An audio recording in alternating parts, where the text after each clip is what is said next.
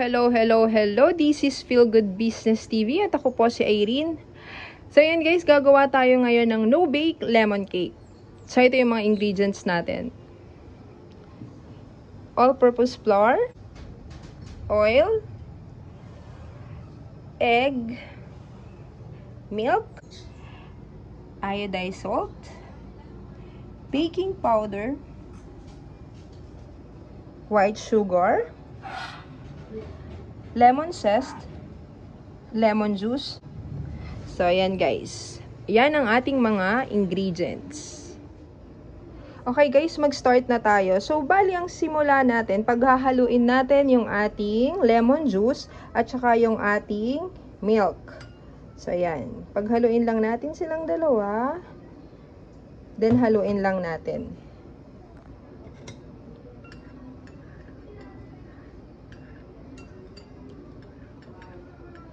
Then, set aside lang natin, guys.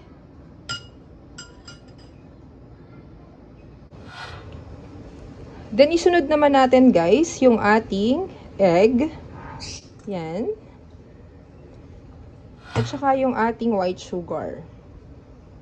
So, lahat lang natin, guys. Tapos, haluin lang natin. Haluin lang natin, guys. Kailangan mag-combine yung ating white sugar at saka yung ating egg. So, mix lang natin siya mabuti.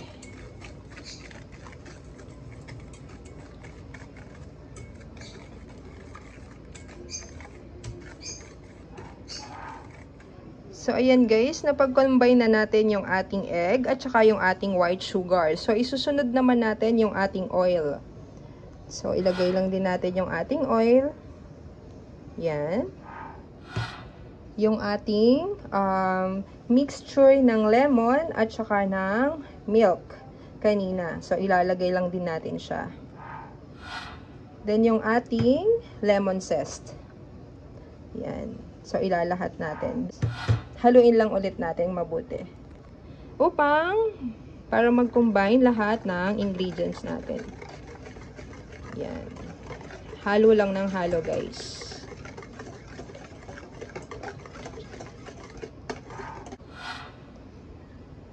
Then, guys, isunod natin yung ating all-purpose flour. So, yan.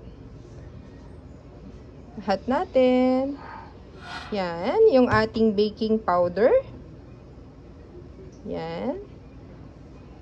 Then, yung ating salt. Haluin lang ulit natin siya para mag-combine ulit yung ating mga ingredients. Haluin lang natin guys ha. Hanggang wala na siyang buo-buo. So mix lang natin guys.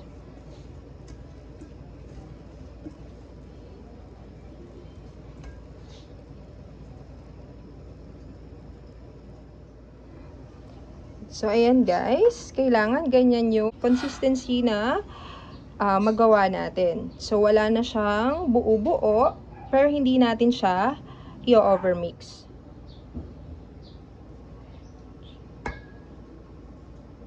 So, ayan guys, yan. Nalagyan ko na siya ng melted butter, yung ilalim, tsaka yung tagiliran niya. So, ilalagay na natin yung ating butter, yung ating nagawang mixture. So, ayan siya. Ayan. Okay lang natin.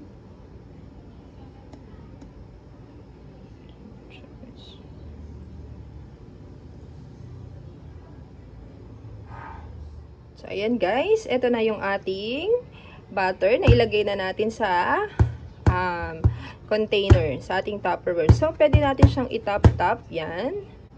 Yan guys, bago natin siya i-steam, i-cover muna natin siya ng aluminum foil.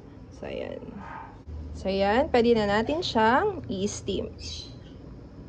Sa improvised steamer ko, natin isasalang yung ating lemon cake. So, ayan siya.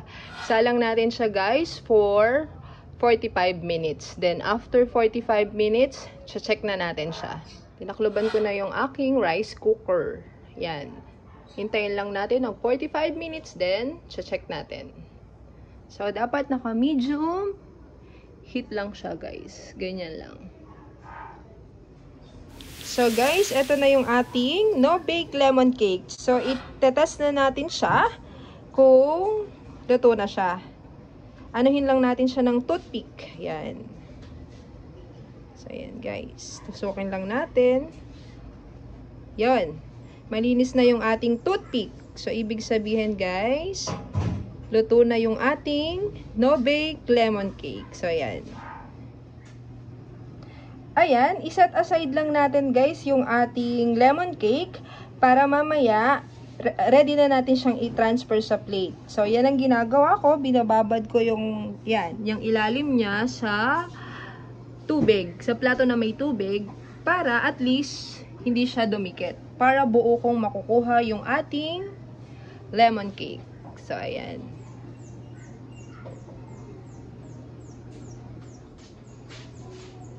Hayaan lang natin siyang lumamig. So guys, ito na yung ating no-bake lemon cake. Ayan. After ko mapalamig, so tinanggal ko na sa lagayan, dun sa ginamit kong Tupperware. So ayan na siya guys. Ayan. Perfect mold. Ayan. So mamaya guys, i-slicein ko siya, then titikman natin kung anong lasa ng ating no-bake lemon cake. So, ayan siya, guys. Ayan.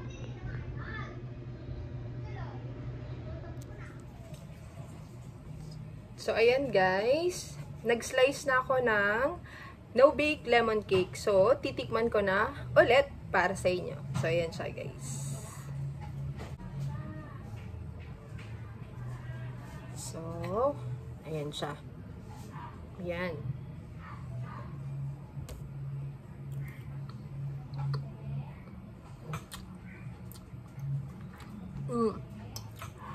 Lasang-lasa yung lemon, guys.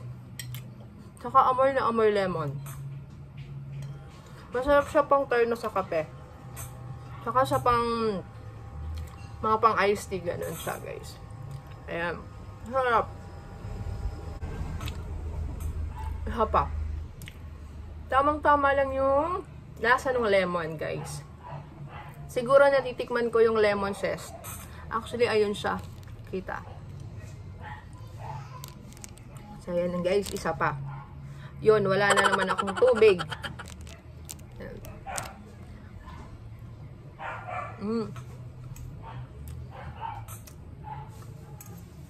Oh, para meron kaming pang merienda. Nabubulunan ako. Harap siya guys. Promise. Lasang-lasang lemon. Hindi ganun katamis.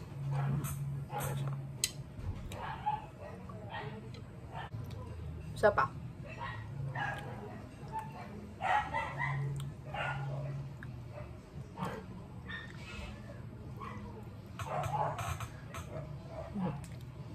Promise mga mamshis.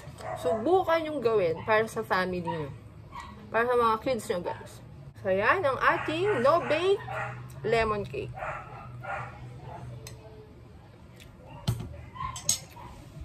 So muli guys, ayan, may kinakain pa ako. So muli guys, maraming